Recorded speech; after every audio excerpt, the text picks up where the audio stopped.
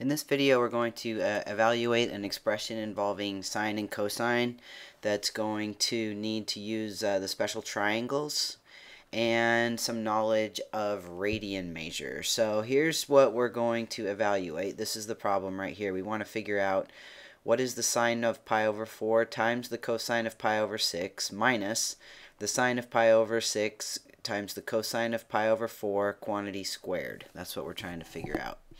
So the first thing we need to know is pi over 4 and pi over 6 and how they relate to these special triangles up here. So here I have the first special triangle, which we call the 45, 45, 90, because those are the measures of the degrees in the triangle. And here we have the 30, 60, 90, and I've labeled these sides with their measures. Now you may have learned them in a different way. I'll write this down and then I'll erase it. But for example, like in the 45, 45, 90, I have the hypotenuse is 1. And if the hypotenuse is, whoa, that's ugly, edit undo. If the hypotenuse is 1, then the two legs are square root 2 over 2, and you can derive that using the Pythagorean theorem. But you may also know the 45, 45, 90 by making the legs 1. And then if you use the Pythagorean theorem, you come up with the hypotenuse as the square root of 2. So you could use that as well. Maybe I'll leave this here for a second, actually, while we figure out the sine of pi over 4. And I'll show you that either of these will produce the same value for sine of pi over 4 because they are similar. These two triangles are similar. This triangle right here is a little bit bigger than this one. This has a hypotenuse of square root of 2, which is about 1.4. This has a hypotenuse of 1, so this triangle's smaller, but they're similar because all of their angles are the same, so they're going to produce the same sine. Alright, now the next thing that we need to have under our belt is the fact that 45 degrees equals pi over 4. If you don't know that, then you might look at this pi over 4 and not know what to do. So that's key. As a matter of fact, the three you really need to know is that are 30 degrees is pi over 6, 45 degrees is pi over 4, and 60 degrees is pi over 3. And these show up a lot. This video is not really about how to derive those. Maybe we'll do those in a separate video. Alright, so pi over 4 is 45 degrees. So first thing I need to figure out is the sine of 45 degrees. Well, let's use this black triangle right here to figure it out. So the sine of pi over 4, or 45 degrees, remember sine is the side opposite divided by the hypotenuse. So in this case, the side opposite is 1, and the hypotenuse is square root of 2. Now, usually we don't like to leave square roots in the denominator, so I'll rationalize this denominator by multiplying by square root 2 over square root 2. And what does that give me? It gives me the square root of 2 over the square root of 4, which is 2. Alright, so the sine of pi over 4 is the square root of 2 over 2. Now, what if I would have used this triangle up here to do the sine of pi over 4? Alright, let's try it. So, the sine of pi over 4 using this triangle, and this 45 degrees, or pi over 4, is opposite, which is square root 2 over 2, all over 1. Well, dividing by 1 doesn't change anything, right? The numerator divided by 1 is always just going to be the numerator, so you get square root 2 over 2 again. Alright, the benefit of having the hypotenuse is 1 is when you're doing the sine and the cosine, you divide by the hypotenuse. So dividing by 1 is pretty easy. That's the benefit of having 1 as the hypotenuse. As opposed to this over here, which then you have to rationalize your denominator. But, you know, whichever way you like, okay? You're going to get the same answer either way. Alright, so let's continue on. Actually, let's do the cosine of pi over 4 over here. I think we can see pretty easily that the cosine of pi over 4 is going to be the same as the sine. The cosine of pi over 4, let's just erase this, and I can just write cosine right in there. The cosine of pi over 4 is adjacent over a hypotenuse, and the adjacent side and the opposite side are equal, so opposite over hypotenuse or adjacent over hypotenuse is going to be the same answer. And hopefully you've kind of figured out that the sine and the cosine in a 45, 45, 90 are going to be equal. Alright, so that takes care of the pi over 4 part, so let's get rid of that. And now we need to figure out the cosine of pi over 6 and the sine of pi over 6. Alright, so pi over 6 is 30 degrees.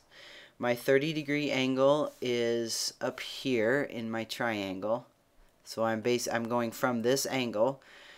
So the side opposite, let's do sine of pi over 6, which is the same as the sine of 30 degrees.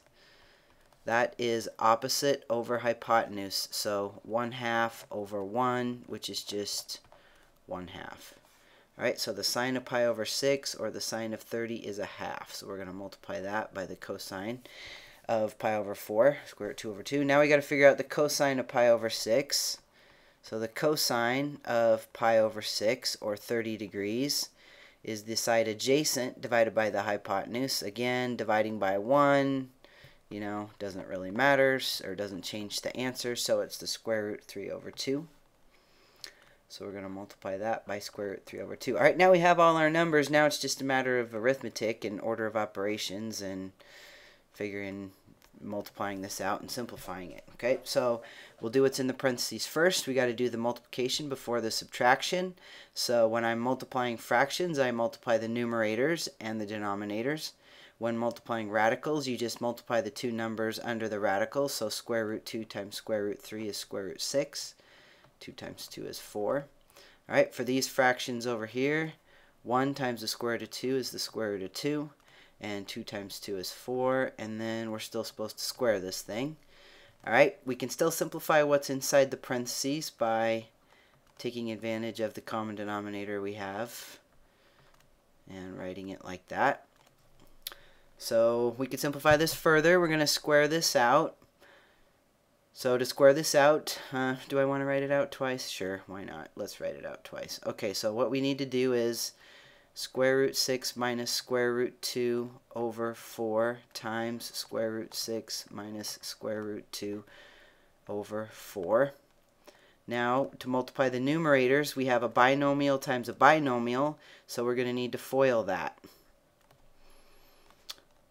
Alright, square root 6 times square root 6 is square root 36, which is just 6.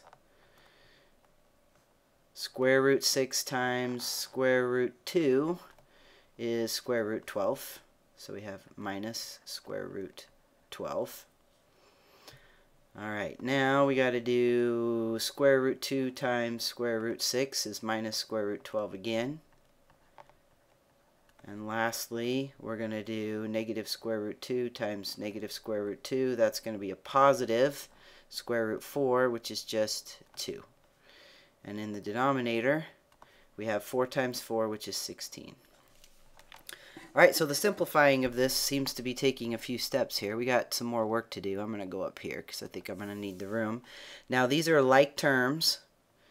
So we can combine these like terms, and the 6 and the 2 are obviously like terms. So 6 plus 2 is 8. And if you think of these square roots of 12 as like x's, if you had minus x, it would be minus 2x.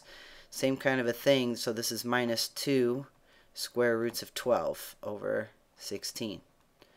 Alright, well, we can keep going because 12 has a perfect square as a factor. We know that the square root of 12, let me just write this over here, the square root of 12 is the same as the square root of 4 times 3. I can take the square root of 4, and that will come out as a 2, and then the 3 will be left inside the square root. Alright, so this gives us 8 minus 2 times 2 square roots of 3, because 12 is 2 square roots of 3, all over 16. So I'll multiply the 2's together, so that'll give me 8 minus 4 square roots of 3 over 16. Now I can simplify all these terms. I've got 2 terms in the numerator and 1 term in the denominator, and they all have a factor of 4. So I can reduce all those by 4. 8 divided by 4 is 2. 4 divided by 4 is 1, so that leaves me 1 square root of 3.